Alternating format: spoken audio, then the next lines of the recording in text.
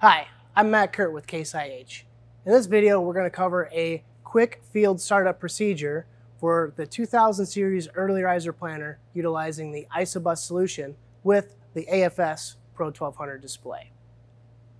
This quick startup video assumes that you've already performed all of your pre-season setup for your planter, your tractor, and for your Pro 1200 display. So let's go through the process. The first thing that we're going to do is we're going to go into our planner UT and we're going to choose our frame op mode. So I'm assuming that I'm at the corner of the field, I've just pulled in, I need to unfold. So I'm going to use my frame operation to go through the unfold wizard, and I'll page through that unfold wizard and follow its directions to unfold my planner. Then once I've unfolded, I'll change my frame operation to plant mode. I'll configure a couple things based on what I'm going to do with my markers, whether I want my bar race to be limited or full. And now I've put my planter frame operation into plant. Next, I need to configure that I have the correct planter work condition selected for the work I'm going to do in the field today. So 3-bar menu, caliper, and work condition setup. I already have a couple different work conditions configured in here. I'm going to be planting corn today with rate per side. So I've selected that work condition.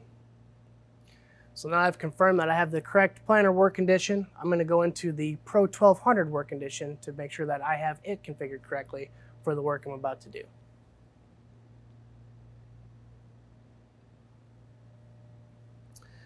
So within this screen, I can see my planter work condition. I want to confirm that my implement control is set up to rate per side like I have in my planter work condition within the UT screen.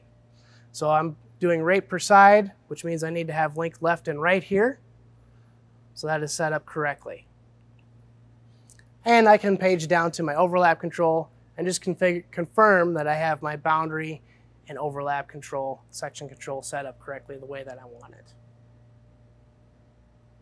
Now that we've confirmed that our work condition is set up properly, we need to make sure that we have the correct grower farm field selected and our products assigned to our planter. So we're going to go into the operations screen to do that. My grower farm field is found here. I just got done planting the east 80. I'm going to move over to the west 80 now. I'm planting corn, so I'm ensuring that my crop type is selected as corn. And now I'm going to move down and assign my products to my planter. So first I'm going to select seed drive. Again, we're doing rate left and right. So we need to assign products for left and right. This is assuming I've got one product in my left bulk fill hopper and a different product in my right bulk fill hopper. So in the left bulk fill, I'm going to assign this product DKC 1843-5. If I had a prescription created for that product, I could assign that here, but I do not have a prescription today, so we're going to move on to the right side of the planter. And in there I'm putting hybrid XY 123. You can see I have my default rates already pre-populated in there as well. So that's for the seed products. Now I need to configure my liquid product.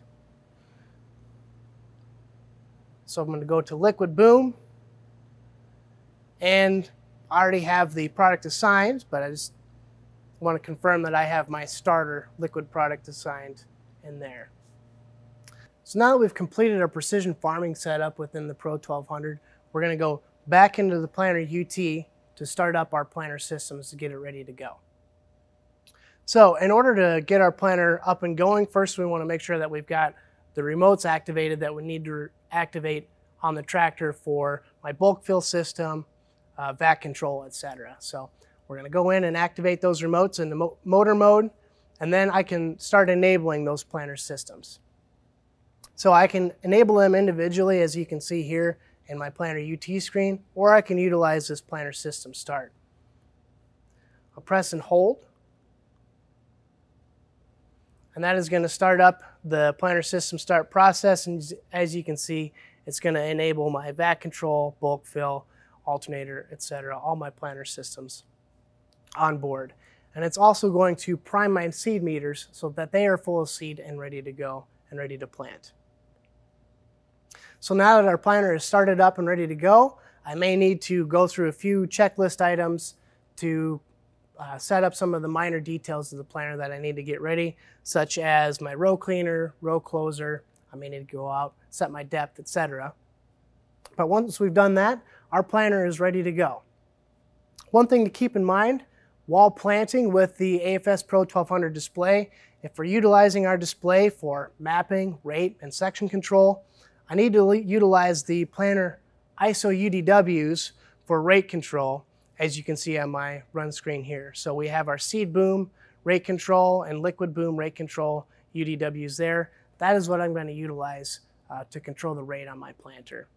And of course, we have the ability to put a lot of different planter related ISO UDWs on any run screen, so I can set up my Pro 1200 custom for the way I want to run it when I'm running the planter, or for my operator or whomever.